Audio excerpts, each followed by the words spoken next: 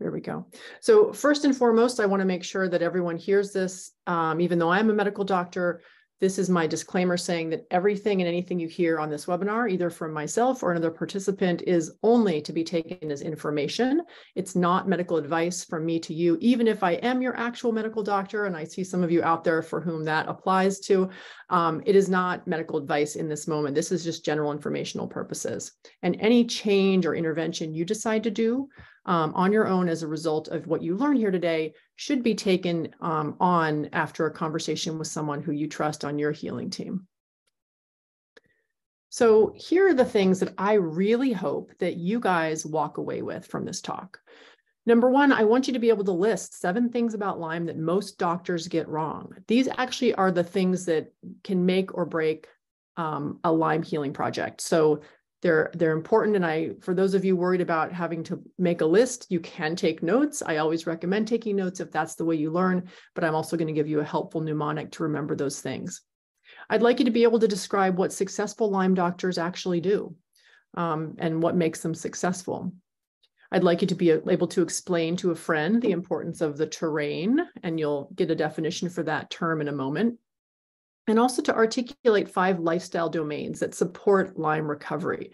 These are things I find that if people aren't doing them, it just doesn't work. Finally, I'd like you to list 3 common obstacles. Even though I'm going to give you 5 of them, I want you to remember at least 3 common obstacles to healing from Lyme, hopefully the ones that apply to you. And here's how we're going to achieve all that. So I'm going to start by telling you how I joined the Crazy Lyme Doctor Club, which was not a club I set out to join, I assure you. I'm going to walk you through Lyme 101, which is kind of what your doctor learned and what I learned in medical school and residency. And then I'm going to go into Lyme 201 and talk about what you need to know to be smarter than your doctor. We're going to go through my favorite tool for killing the bugs, because most people who show up to a Lyme talk really want to know what is the tool that I use. And we'll get into what I do and don't use for that. We'll talk about the 5 steps that must be taken to heal. These are the lifestyle changes that I recommend.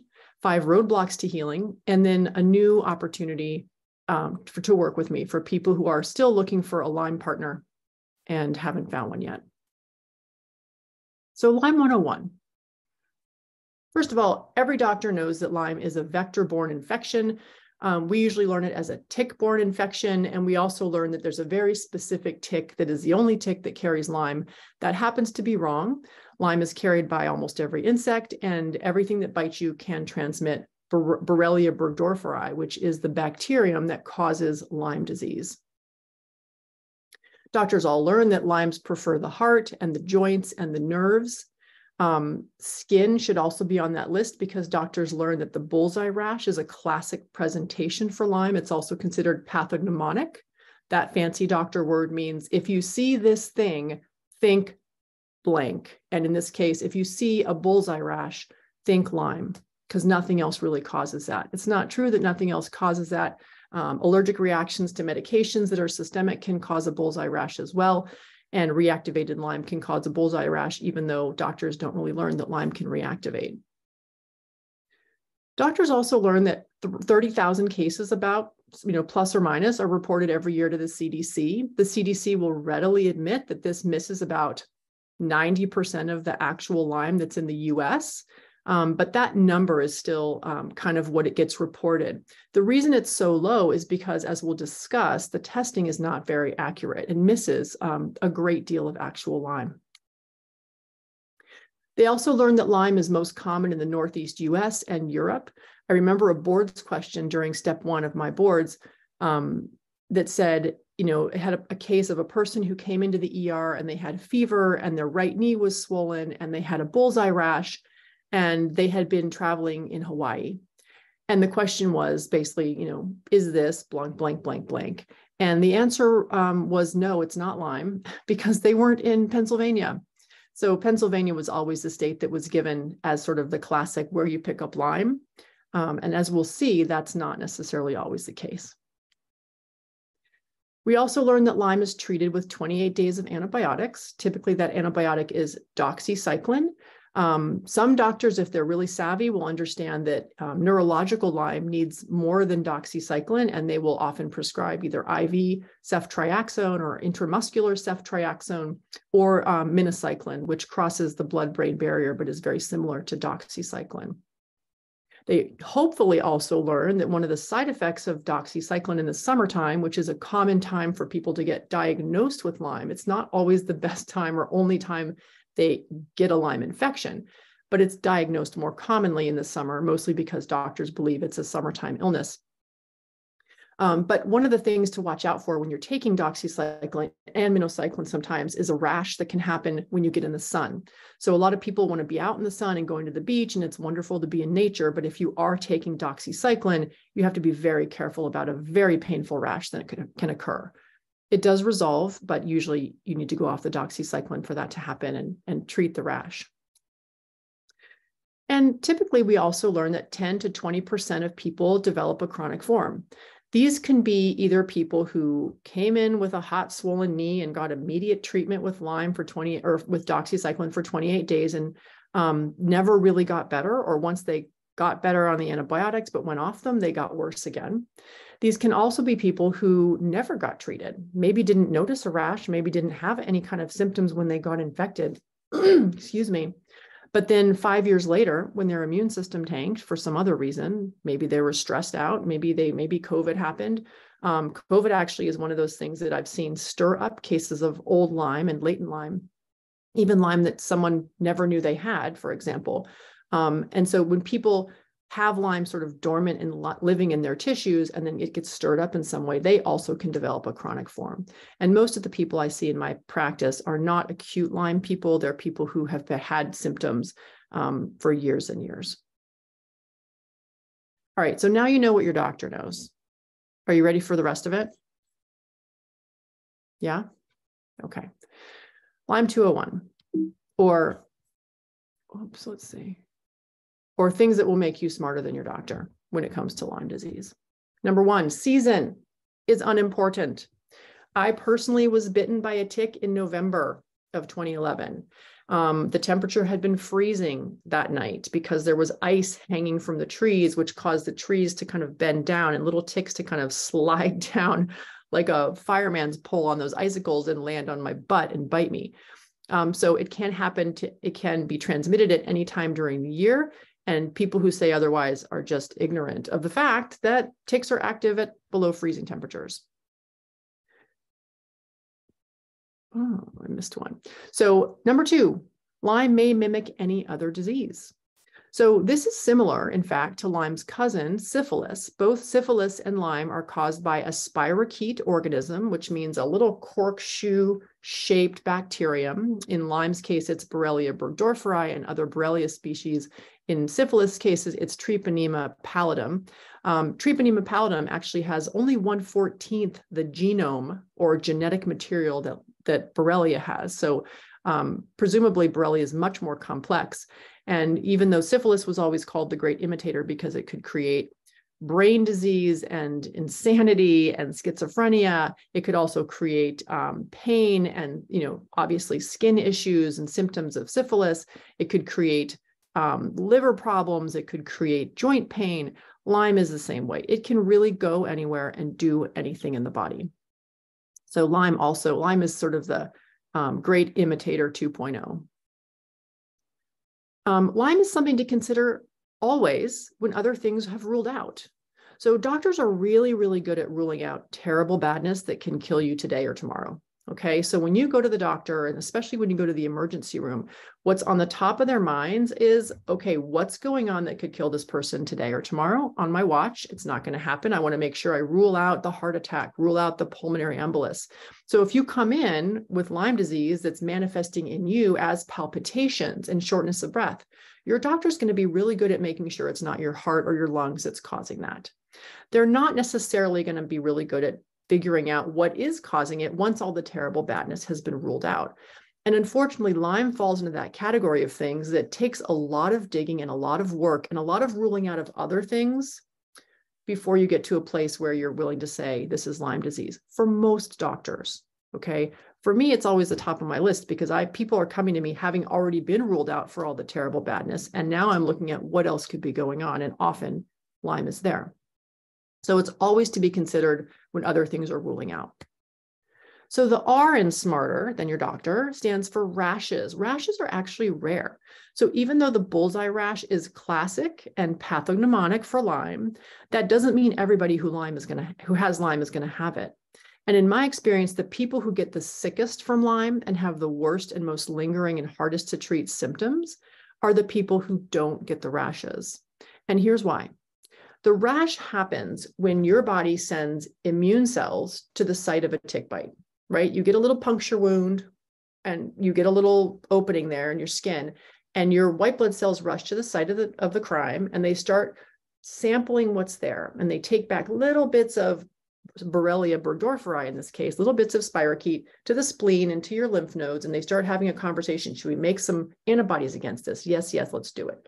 So then the antibodies go to that site, and then more inflammation happens at that site, both from antibodies, but also from cytokines and things your immune system is doing to fight off what's coming in. And if the tick bite is right in the middle of that bullseye, the ring around that bite gets larger and larger as the swelling, as the Borrelia expands, and the antibodies and also the cytokines and the other things the immune system are secreting to create inflammation there and try to stave it off, develop. And so the bullseye is actually a sign of a working immune system. 50% of people or fewer have an actual bullseye in response to being bitten by a tick. Now, as we will discuss, ticks aren't the only way. Bites aren't the only way to get Lyme. So that would also be a reason that people don't always have rashes with Lyme. So the T in SMART-E.R is that testing is truly, truly terrible.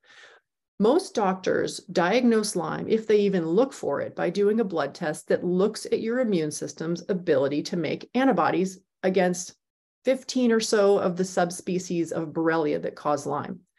We won't even talk about the other 85 or more that are out there, plus the ones we haven't discovered yet that could cause the same infection and illness, but have a slightly different makeup. Therefore, the antibodies that are made against them will be slightly different and not show up on a test that is looking for antibodies. Does that make sense? So let's say you get bitten by a tick and a little bit of Borrelia gets transmitted. And that little bit of Borrelia is one of the 15 species that the two-tiered testing, the ELISA plus Western blot, were made to discover if Lyme is what's causing your problem, right? To diagnose Lyme. Well, so let's say you actually have a really strong immune system. Your immune system makes antibodies eventually. It doesn't happen immediately. It usually takes weeks for antibodies to be made. 6 weeks is sort of the classic timeline. But let's say you have the right bug bite, you have the right Borrelia injected into you with a tick bite, and your immune system is strong and it's effective and it makes antibodies that show up on this test. Well, the test looks for only 10 different antibodies, long-term antibodies. They look for only 3 of the IgM or early reaction antibodies. If you don't have those specific ones, it's not going to show up as a positive test. To make things even crazier, the criteria for whether whether it's actually a positive test or not is that you have to have 5 out of the 10 IgG or long-term antibodies present for it to be called Lyme, and symptoms for more than 6 weeks. Because why would you have long-term antibodies if your symptoms or tick bite had been less than 6 weeks ago? Because it doesn't match the timeline. You also have to have, for an acute infection before 6 weeks, 2 out of the 3 IgM antibodies. So if your immune system's not making those same antibodies, or you've been infected with a different kind of Borrelia, nothing's going to show up there to match those criteria.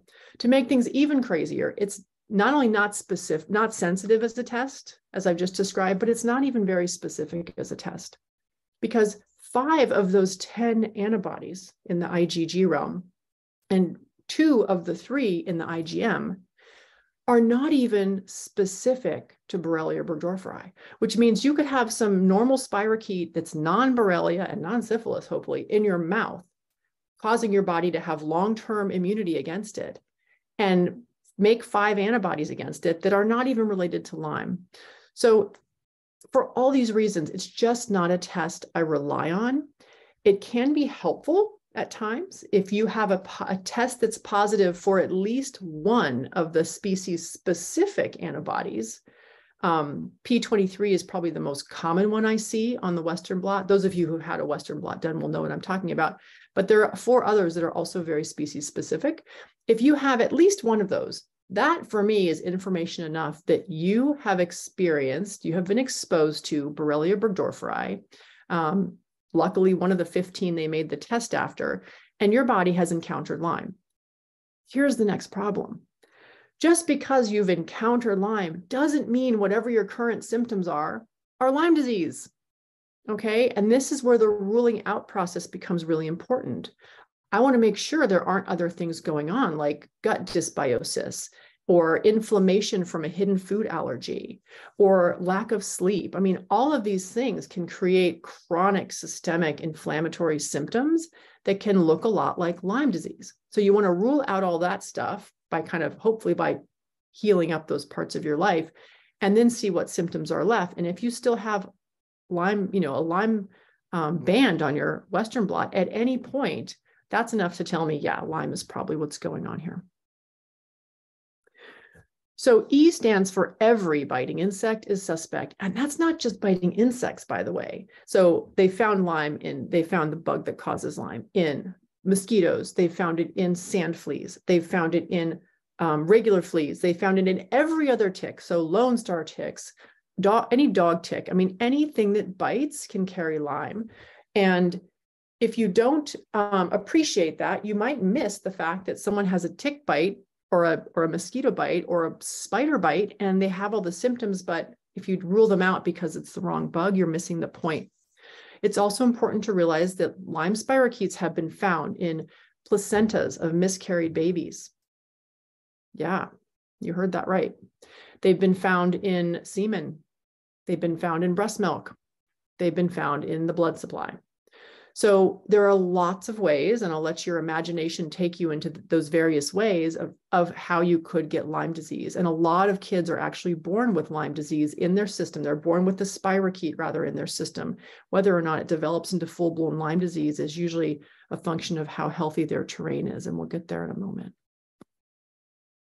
And finally, the R in smarter than your doctor is that reports of Lyme have been made on every single continent. Lyme is such a political topic.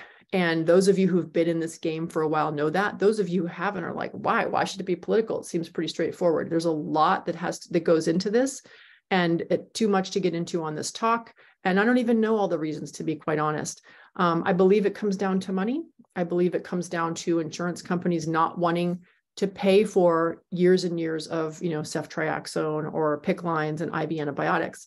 But be that as it may, people are still suffering as Lyme doctors and regular doctors and insurance companies and advocacy groups argue, people suffer. And so I want you to be empowered with this information so that if someone tells you this can't possibly be Lyme because you were bitten in September rather than May, or because you didn't have a bullseye rash, or because you don't have joint pain, or because your test was negative, you can go back to them and say, actually, that's not accurate. And you can continue to look for a provider who can help you and tools that you can use either with or without a provider to get well. All right, so let's talk about the mismatch between people who are suffering and struggling, and in this case, doctors. I'm not going to use the word providers because there are a lot of providers other than doctors who treat Lyme. They don't call it treating Lyme because as a doctor, you're not allowed to diagnose and treat medical ailments, but you are allowed to provide nutritional counseling and lifestyle management and herbs and acupuncture and other things. And so there are a lot of people out there treating Lyme who could help those who are struggling. And that's often what's needed given the mismatch. So let's start by just looking at ILADS. ILADS is the International Lyme and Associated Diseases Society. This is the group of people who I reached out to when I got Lyme. I was a new junior faculty in 2010, 2011. I was seeing patients. I was working in the inner city. I was delivering babies frequently in the evenings and overnight. I wasn't getting a lot of sleep, and I had a newborn. I had a 1-year-old. Actually, he wasn't so newborn, but I was still somehow nursing him every hour throughout the night at age 1. And I was exhausted.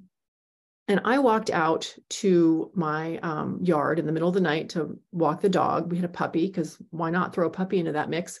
And as I said, there had been an ice storm in November, and the willow tree above my property was kind of dragging on the ground, and there were lots of icicles.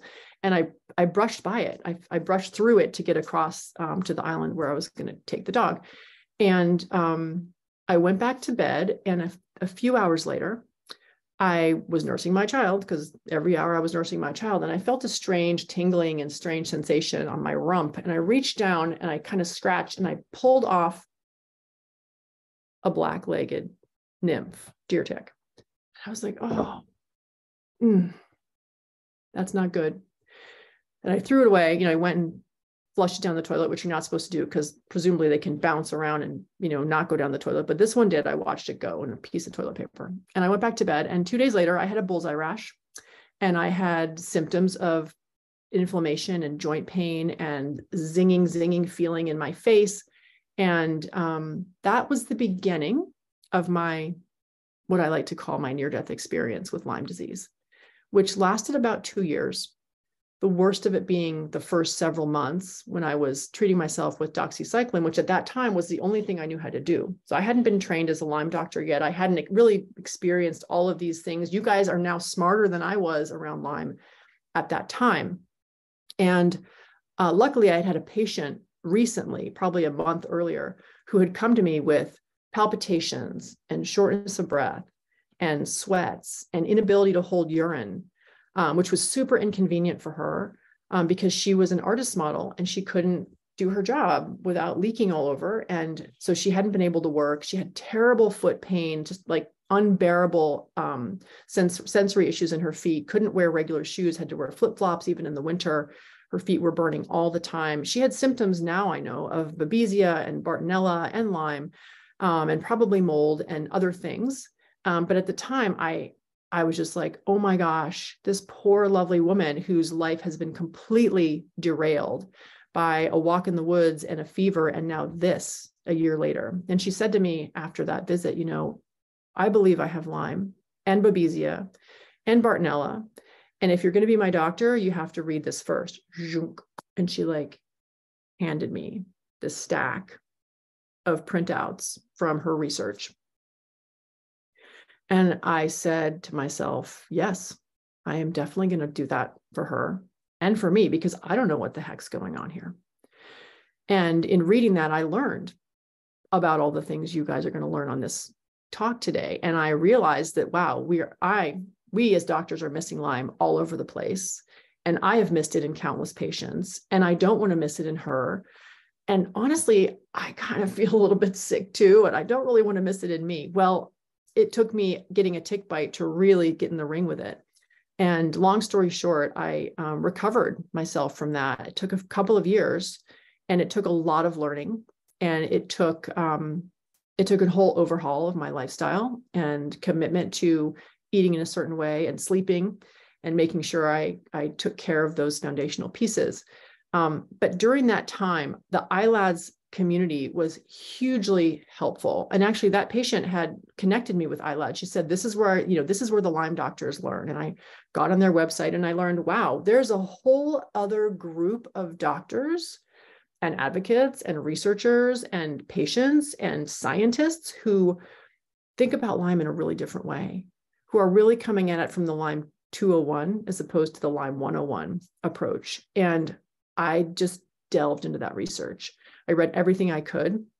It was all very doctor friendly, it was all very scientific and evidence-based and, it turns out there's all sorts of evidence in the literature, which is what doctors always want to see. Well, is it in the literature? Is there a randomized controlled trial? Has it been published by someone who I approve of? In English, preferably, and in the United States? Well, yeah, there's a lot of stuff from around the world, but there's a lot of stuff in the States too. And it's stuff that I'd never been pointed to. No one had ever discussed it. There was just sort of a dogma around the Lyme 101 approach. And so I learned a lot from the ILADS. I trained with them. I did their Turn the Corner Foundation has a grant that they allow doctors to come and shadow Lyme savvy or Lyme literate doctors. And I shadowed Ann Corson, who at that time was working in outside of Kennett Square, and spent a total of a week with her over several months. I was too sick at the time to go for a whole week. I was still lying down in between patients, but I was ravenous for this information and just really knew I needed to take my game to the next level once I was well. And so as I was recovering, I was learning from them. So yesterday I did a search on ILADS. ILADS, I'm a member of ILADS now, but you can do, even as a non-member, a search for providers, or you can reach out to them and say, this is my area code. I'm looking for a Lyme literate or a Lyme trained by you doctor, and they will send you a list. Turns out and I didn't know this until yesterday, I'm the only one in my area code, my zip code rather. And there were only 84 in the US, which I kind of couldn't believe.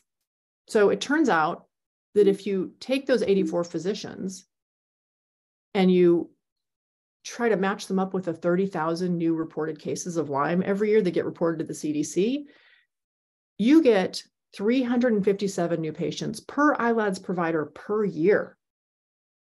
I have fewer than 357 patients in my practice total. Now, I'm a solo practitioner. I don't have a bunch of, physician extenders, as they call them. I don't have PAs working for me, nurses. That's just me. And I couldn't certainly do my part. It also turns out if you take the actual number that the CDC thinks are out there every year, which is about 478,000, that number becomes almost 6,000 patients per provider per year. Huge mismatch. Okay. There's a huge access problem, which wasn't new to me, but the scope of it was new. So this is why I think it's really important for anyone who has Lyme to figure out how to make do with what you have and look for traits in your doctor that could make them a good Lyme doctor. And so the next little bit here, I'm going to be sharing what those traits are, because often when people call me and I talk to them about who's on your healing team already, they'll describe a really lovely primary care physician, family practice, or internist, or their child's pediatrician who's clearly eager to learn about Lyme, eager to go beyond the Lyme 101 approach that they learned and we all learned in med school, and understand what this disease truly looks like and how to truly manage it. And so I'm going to encourage you, as we talk about this for the next few minutes, to think about who's on your healing team, who could be your Lyme doctor or your Lyme healer, who isn't already. I'm going to share some characteristics that I think make them good ones. Number one, they should be a good listener. And sometimes that means taking out the computer and just sitting down with you face to face. So a good litmus test is if you've been to the doctor recently and they haven't made eye contact with you once or touched you, probably it's time to look for a different doctor. I used to say, why don't you give them feedback? I think that was naive. I think doctors take getting burned out for the most part these days to really revamp what they're doing, because trust me, you may find it completely lacking in human contact and meaning to go see your doctor these days. They feel the same way. They don't like sitting in front of a desk all day and sitting on a computer and clicking off boxes that they have to do for insurance. I mean, this is one of the reasons I don't take insurance. I don't want to have to be beholden to my notes and to them. I'd rather be beholden to my person in front of me. It's also really important to find someone who's open to the long game, okay? The idea that Lyme is kind of easy to catch and easy to cure, which has always been the CDC's kind of tagline about it, and that 28 days of doxy will be like mischief managed, is a problem because it's just not accurate for most people. And even if it is, those people still need to be informed about the fact that Lyme is going to be forever living in their system. Doxycycline doesn't eradicate Lyme. If anything, doxy does a really good job at causing it to roll up into these little cysts and hang out deep in your joints and in your scar tissue and in kind of immunologically privileged sites. We call it basically places the immune system doesn't get easily, and just hang out. And so what that means is when the coast becomes clear, when your immune system dips for any reason, lack of sleep, stress on your job or in your marriage, stress about finances, COVID infection, fear of COVID infection, poor diet, mold in your HVAC system. I mean, for any reason, Lyme can come out and emerge again. So people need to understand that it both needs to be treated until people are better, and then people need to be empowered to understand they have a risk forever and they have to be on top of their immune system. That's the long game. I like to say it's a marathon, not a sprint. Speaking of marathons, I had to share this. So this April, my son ran his first marathon, and this is his girlfriend. She ran her third marathon, second Boston Marathon. He'd only run, I think, 13 miles in a row before, which was kind of amazing. Happily, they both survived and crossed the finish line. You can see he looks a little bit less kind of alive here at mile 17. The bottom line is marathons can be run even by people who've never run more than 13 miles before. I was astounded at how many people were running marathons and not even running. People were walking the Boston Marathon. People were being pushed in the Boston Marathon. People were being dragged behind in trailers. You know, I saw dads carrying hurt kids in little pull behinds. It was beautiful. And I saw blind people who were attached to other people who were not blind, who were guiding them through the whole 26.2 miles. It was powerful. So I'm here to tell you that pretty much anyone can run a marathon, and Lyme is a marathon. And on those days you feel like you can't do it, just know that you can slow down. You can grab a buddy. You can ask someone to pull you for a little bit. You can stop and take a drink and take a rest, and you can still get to the finish line. And having a doctor who understands this and the long game means you have a doctor who you can sometimes lean on when you're feeling blind, or sometimes you'll probably be leading them because they'll be a little blind too. It's good to have a doctor who's a humble learner. This means they're open to reading and learning new things. This is just some of the books on my shelf that I snapped last night. And these are all things that I delved into as I was trying to reconceptualize what it means to take on this very complex organism and the illness it causes. Because it's not just about killing the bugs. It's about really healing the whole person so that they can come back and do the work of healing themselves. So for humble learners who are looking for a good reading list, I really recommend both my ebook, which I wrote as a DIY holistic healing manual for anybody who's trying to learn about Lyme, including doctors who want to treat their patients with my approaches. And I also recommend the ILADS website. One of the things on that website that I found really useful as I was learning about Lyme initially, and that I passed on to many, many doctors as a little 16 or 18 page stack of reading stack, is the advanced topics in Lyme disease, which can be found on the ILADS website. I made these little QR codes for those of you who don't know what they are. You just take your phone, you open up the camera, and then you aim the camera right at those little black boxes. And each of them will pull up a different website that when you touch on it, it'll take your phone to those websites. And if you want to take a screenshot of this and do that later, you can. I will encourage you not to necessarily buy my ebook in this moment, because at the end of the talk, when I talk about how to work with me, I'm going to share an opportunity that comes along with a free ebook. So don't jump the gun there. All right. Continuing along with what to look for in a Lyme doctor, or how to build your perfect Lyme doctor out of the doctor you have, you want someone who has flexible access and who can actually see you, right? We did a really interesting experiment last week, Jerry and I, and when I say Jerry and I really mean Jerry, she did most of the work. She called around probably 30 different local doctors who either showed up on the ILADS website or on the PALyme.org website as Lyme literate doctors. One interesting fact was that a good handful of them, Jerry can tell us how many at the end, but I think probably 5 or 6 of the people she called said, "I'm not a Lyme doctor. How did I get on this list?"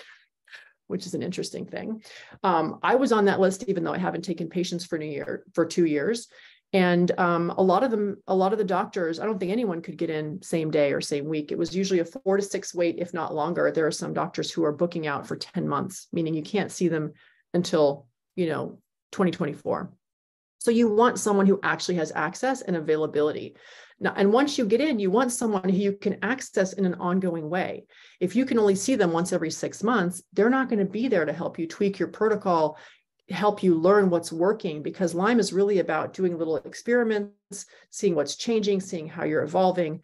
I call this the complexity game that I talk about in my ebook and teach in my ebook and courses. But basically, you want someone who's going to help you on the sidelines as you're kind of engaging these different experiments, trying to recover. Bonus points if this doctor understands that it's less about the bug and more about the terrain. I mean, this is the hardest one, I think, for doctors to grasp, because we've all been trained that if there's an infectious disease, the bug is what you go after.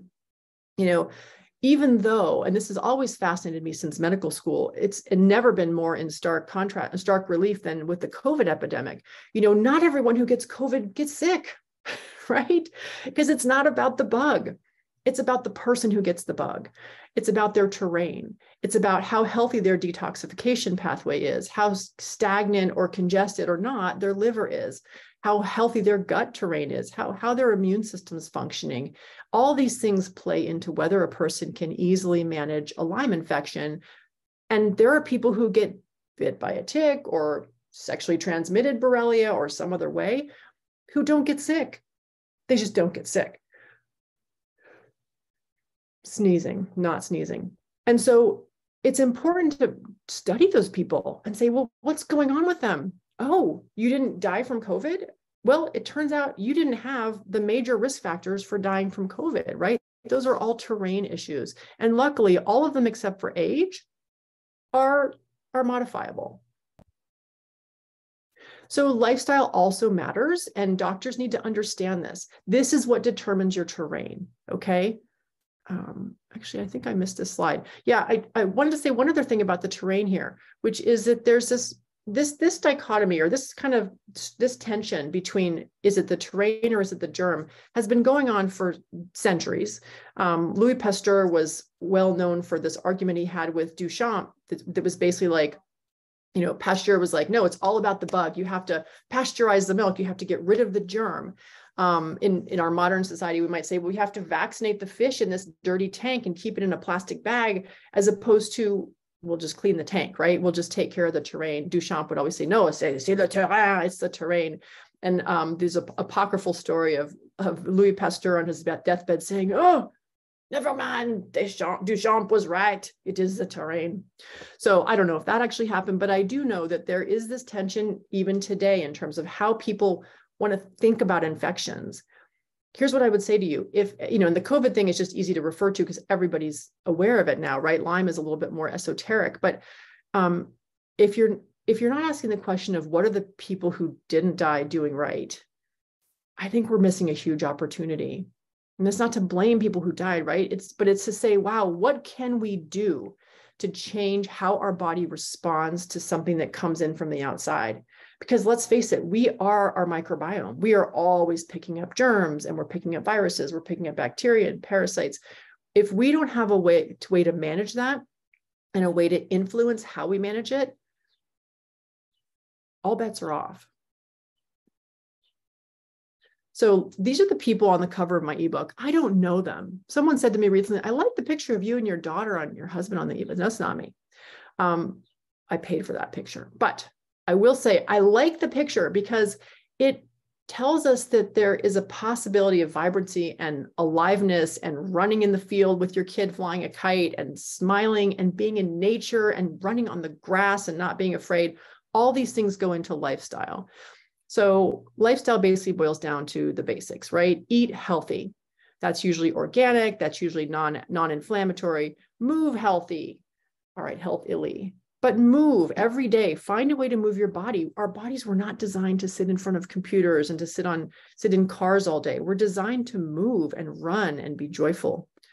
Sleep healthy, right? Make sure you get your 8 hours or more of sleep. And I say or more because 8 hours is just a ballpark, right? It's just like saying drink eight 6-ounce glasses of water, 8-ounce glasses of water. Like it kind of depends on the person.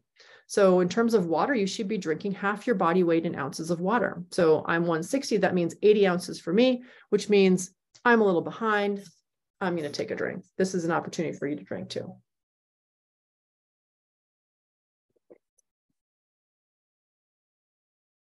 So sleep turns out to matter. And if you're waking up with an alarm clock, you're not getting the sleep you need, period. When I had Lyme, I was sleeping 12 hours a night. That means I would go to bed at 7 so I could wake up at 7 so I could go to work because I was still working for 3 of those near-death experience early months. So if you're not getting the sleep you need, you're sleep deprived by definition. And I really encourage people to rethink their approach and their relationship to sleep because it truly matters. You need to poop healthy. If you're not pooping, you're not getting rid of toxins, period. I mean, you're peeing a little bit out, you're sweating out, you're breathing out, some grows out in your hair and nails, but your gut is designed to remove 80% of your toxins. And much of what people experience when they have joint pains from Lyme, or they have brain fog from Lyme, or they have neurological symptoms from Lyme, or they have gut issues from Lyme, those symptoms are the result of inflammation, which creates chemicals in your body, which need to be taken out. Like that's trash, right? And the more you can take out the trash, the better. So you got to be pooping every day, at least once a day. And you have to believe healthy. You have to have a mindset that says, I can recover. Even if right now it's hard for me to see how, I believe that my body has the capacity to heal. And I believe that my team is out there, even if I haven't identified them yet. And I believe that I can recover my own inner rock star, even if I've never actually felt like a rock star. I saw someone last week who said, I always ask people, when was the last time you felt like your best version of yourself, like your total 100% rock star you? And she said, I don't think I've ever felt good. Okay. That doesn't mean you don't have an inner rock star. Okay. And you got to believe that it's possible because your cells are taking their marching orders from your thoughts. So the third big bonus point comes if you can understand that there are obstacles. And this is where a lot of doctors who kind of lean into the naturopathic thing and lean into the detox and lean into the diet, which is all great and all really important, miss this next piece because some people will get better when you heal their gut with an elimination diet, for example, or you put them on the anti-inflammatory, autoimmune, paleo, whatever. They will get better because their gut heals, their immune system comes back to life, and their immune system just manages the bugs. That's pretty awesome, right? And some people will need more. I wrote my ebook in a layered fashion so people can layer on, start with the basics and then layer on what you need after that. But at the end of the day, some people don't get better even with all of that. And so it's important that you understand what are the common pitfalls and how do you get people out of them. So a good doctor understands that biofilm is real. Biofilm is the slime created by bacteria and other pathogens. Parasites create a lot of it too. Malaria and babesia, these are all different organisms that when they live in a terrain, they need to stay in community. They're like us. They need a healing team. They need a community, a social and nutritional and protective environment. And to get that, they secrete biofilm. They conspire with the resources in your body to construct these little films throughout your body, throughout your blood vessels, throughout your muscles, throughout your fascia, throughout your interstitial space, throughout the gut and hollow organs like the bladder. In fact, chronic sinusitis or chronic sinus infection is a biofilm issue. It's not that you keep getting the same bug that keeps infecting you. No, your terrain has now meshed with the bug in a biofilm, and you've got it lining the sinuses in your nose. And so your body, your immune system, when it tries to fight those bugs, can't actually get to them because biofilm is there. Another issue that comes along with biofilm is clotting. A lot of my patients have genetic clotting disorders that are undiagnosed. And so one of the things I always look for now, having learned this a few years ago from my friend Ruth Kriz, who's an expert in this arena, is that if you're not looking for those clotting disorders and then treating them, you're not able to break down that biofilm and allow people's immune system and whatever else you might be using to assist in the killing of bugs to actually get to the bugs. Second big one is mold. Mold should have probably been number one, just because I want people to remember it is just so important. And so many people have mold in their houses, in their cars, in their workplaces, in their schools, and in their bodies. 24% of the population, it turns out, genetically cannot take a second step in the pathway that removes mold from the body. So a toxin comes in, we breathe it in. Again, we're always soaking in these things. And they create an immune response, which is initial and innate and mostly cytokine storm to kind of create a little fire to invoke more of a response and bring more immune cells to the battle. But then the second part, where they tag that mold with an antibody or some other tag to remove it from the body, doesn't happen. They genetically can't do that second step. And so these people tend to get filled up with mold. They can get colonized in their sinuses, in their bladder, in their gut, in their skin. They can also just have cytokine storm all over because the mold toxins never leave. There are ways to get them out. I teach that in my book and also in my courses, but it's crucial that you understand this issue because I do not see people getting well unless they get out of the mold and unless they deal with ongoing exposure. Heavy metals are another big issue. These things are ubiquitous. Right now, aluminum is kind of the top dog. There's also, of course, always mercury. And these things can really undermine a healthy immune response so that it can't do its job. Heavy metals also can poison your detoxification pathways in the liver by sitting on enzymes that healthier and more natural and less toxic, I guess, metals would sit on, such as magnesium and zinc, displacing those things so that you lose and waste those other good minerals. And then your enzyme is poisoned and it can't do the work of detoxing from all the inflammation that comes along with these infections. Hidden food allergies is huge. This is probably the first step I take with most patients, is helping them to do an elimination diet so that they can learn for themselves what foods are supportive of their recovery. In other words, what foods don't cause symptoms and cause worsening, and what foods to leave out for best results. For people who don't want to do an elimination diet, I think it's still a really good idea to get out gluten, dairy, sugar, caffeine, and alcohol when you're in the midst of a Lyme healing project. And finally, parasites. I say this till last because it's the one that makes people want to run screaming from the building the most, but the bottom line is we are collectors. We are universes of organisms. Lyme is there often, and COVID is now there for most of us, just living in the microbiome. Parasites are also there. And similar to the rats that will come to your house if you leave out large bags of garbage, parasites will come in larger numbers if your house, if your terrain is filled with toxins and mold and heavy metals and other, glyphosate, different chemicals. The more toxic your terrain is, the more parasites will come to almost buffer that from you. So protect you really. They can also house Lyme, So if you're not aware of this, you're not going to take care of this. And I want you to be aware. So I'm going to go off on a little tangent right now. I've told you about what I think is important in a good Lyme doctor. And you'll notice I didn't mention, they have to give you antibiotics. I don't believe antibiotics are the only way to kill bugs. And I'm going to walk through the 3 main ways that I use to kill them. So I use herbs first and foremost. There are 2 companies that I really love. Both of these were started by people who'd been touched by Lyme. The first is Beyond Balance. Susan McCamish was a mother and a master herbalist when her son became ill with Lyme and co-infections, Babesia and Bartonella in particular, and became wheelchair bound. And he was a young, healthy guy and suddenly couldn't move, couldn't walk. And she did all the normal, went to the doctors, got the Lyme 101 spiel. Maybe they even got Doxy for 28 days. I don't know. But what I do know is what they did didn't help him. And ultimately she came away going, what am I going to do to heal my kid? And she said, well, I know what his symptoms are. I know what he's been diagnosed with in terms of bacteria and viruses and these different things. And I know what herbs will work on those things. So I'm going to make him some extracts. And so she created extracts for him out of the herbs that she knew would work for his symptoms, and he got well. And out of that, she started a company called Beyond Balance. Her herbs are all delicious. They're extracts put into glycerin as opposed to alcohol, so they don't challenge people who have toxic livers already.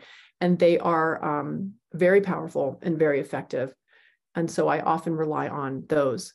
There's a newer company, newer to me anyway, called Vital Plan. I've learned about this in the last year. Dr. Bill Rawls was an OBGYN, practicing OBGYN when he came down with a really severe case of Lyme disease, probably also Babesia, just based on his symptoms, although I don't know he was ever tested for that, and ultimately recovered his health, not through Western medicine, tried, didn't work, similar to me, didn't work that way, and had to look outside the box. What he found was Stephen Buhner's protocol. Stephen Buhner was a master herbalist who sadly died a few months ago from pulmonary complications from a long-standing lung issue, but just a beautiful man. Really, I heard him speak at a conference once and just was almost moved to tears by how much he seemed to embody plants and understanding of plants. And it was empowering to learn from him in that way. He wrote several books. One of them is Healing Lyme, which is obviously a great place to start if you're looking to learn more about these herbs. But importantly, they weren't hard. They weren't easy for me when I was learning about Stephen Buhner. When I had Lyme, I couldn't, my brain was so foggy that I couldn't figure out how to put all these herbs together in an organized and coherent way. I couldn't figure out how to take them.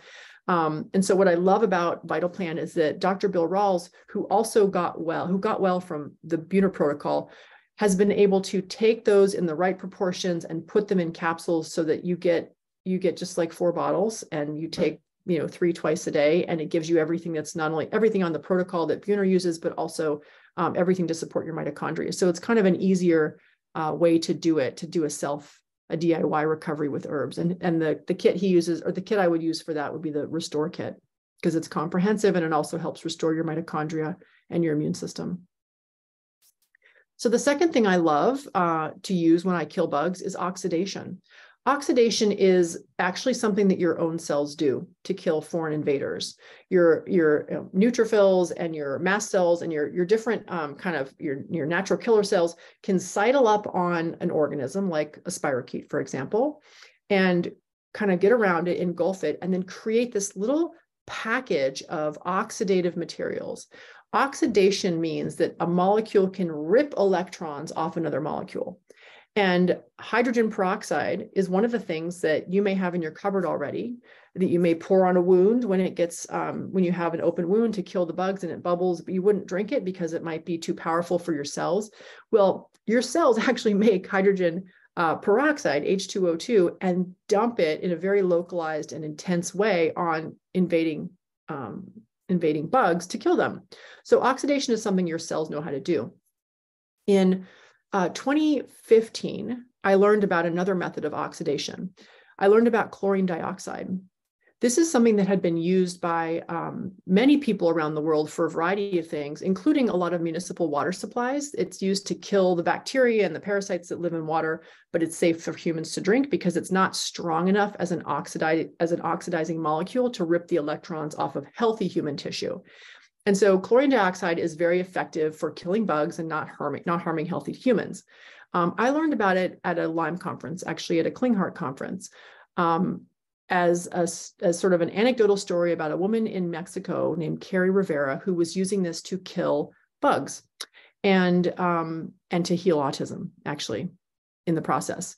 So that got my attention. Anybody puts those 2 words together, heal and autism, and you're like, okay, well, either they're going to get burned at the stake or they're going to win a Nobel Prize.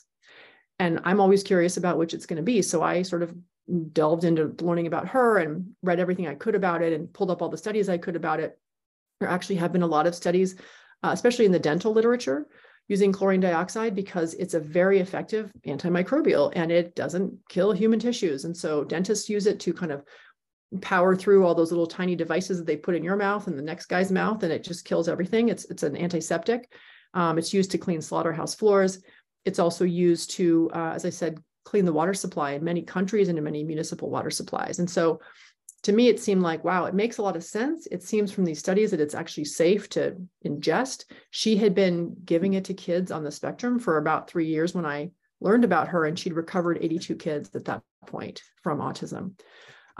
So whether you believe that or not, I'll tell you, I was interested and curious and a little skeptical, but the more I learned, the more convinced I was that this was safe to drink and also potentially very helpful. So a few months after I learned about it, I had another tick bite.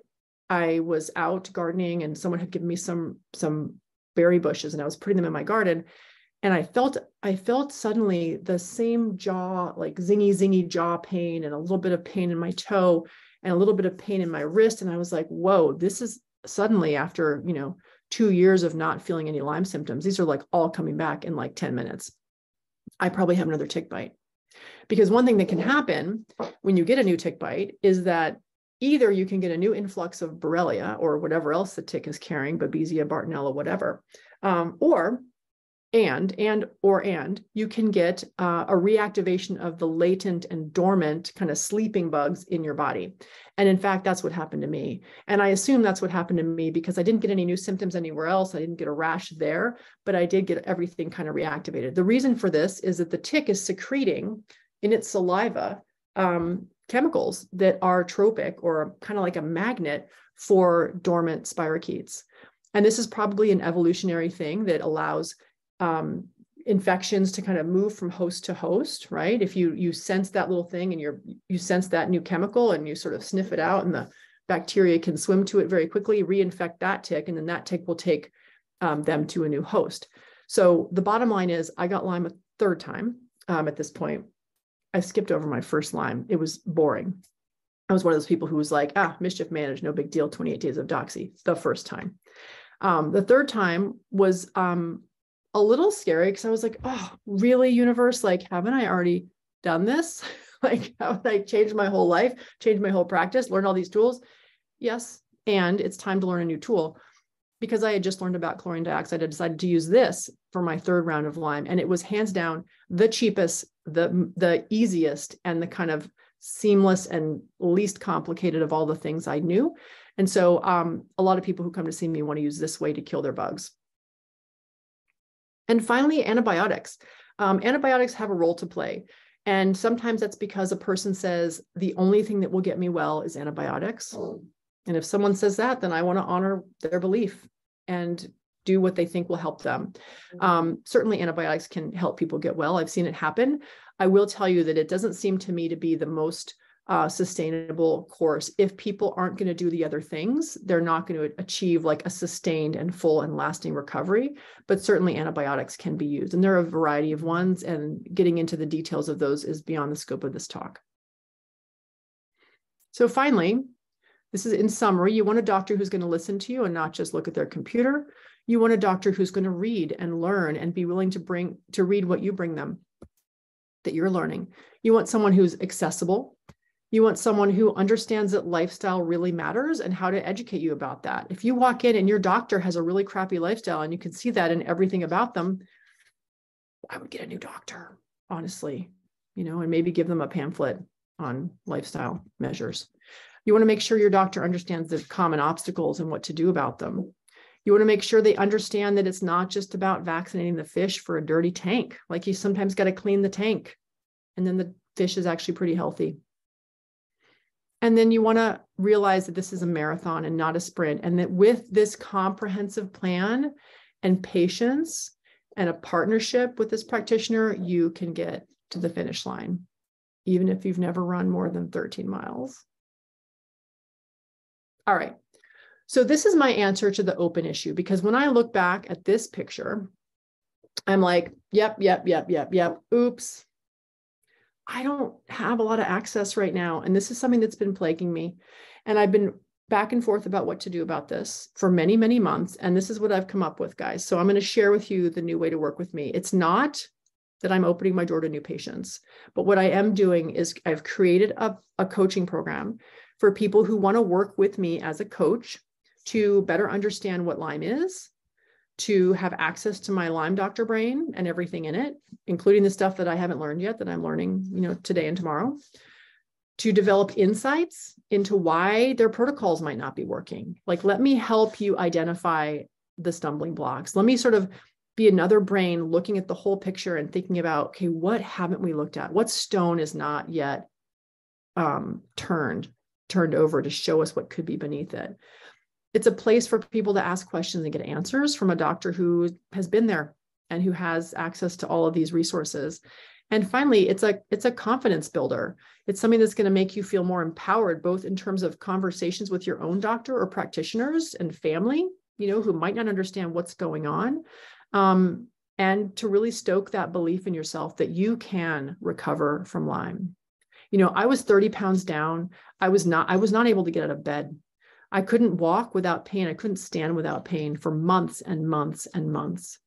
Some days I didn't think I could live. I really thought I was dying for a good deal of that near-death experience. And I fully recovered. And it didn't happen overnight. Like, again, marathon, not a sprint, but And there were times when I was absolutely like asking people to carry me in a wagon across that, on mile 17. And it was hard, and it took a long time, and it took everything in me. And it was a gift at the end of the day. It was a gift, because everything I am now stems from what I had to become in order to overcome Lyme disease. And I believe that's possible for you too. So the way we run this is there's weekly Zoom calls with me. So you're in a group, we're all in Zoom together. The first half hour of the call is a case review. So when you sign up for this program, you get invited to pick a date to do your case review. You bring your labs, you bring your studies, you bring your story, you bring your questions, and we spend 30 minutes with me listening and trying to understand what's missing and what you're doing right, and where to make sure we focus attention moving forward. And then coaching you around that. The second half of that hour is questions from the group, thoughts and ideas from the group who may have other ideas to throw into the mix, and follow-ups from people who've had past case reviews. You get access as part of this program to my online Lyme library, which is at this moment not on the membership site yet, because I don't know who's going to be in the group. I don't know what you guys are going to need. I don't want to overwhelm already overwhelmed Lymies, right? Lyme brain can feel very overwhelming just to, get out of bed in the morning and make breakfast. So I want people to get things as needed, and I will be sharing things based on what comes up in our conversations. You get a supportive community of recovery-oriented Lymies. And I will tell you that even the most recovery-oriented, positive thinking, glass is always half full Limey has bad days. And one of the purposes of this coaching program is to provide some accountability for your mindset so that you don't get stuck in a spiral of, this is going to take me down, I can never get well, which can be really common. So that's part of why I wanted to do this in a group, and part of why I think it's so important to have something like that on your healing team, even if it's not this group. You get 15% off all my offerings. That includes my other memberships. That includes my courses, my elimination diet course that I do every year, and is now available, I think 24/7. You can get it anytime, but you get a discount on that. You also get a free copy of my ebook if you don't have one yet. So this is a place where you can learn more about that program and sign up.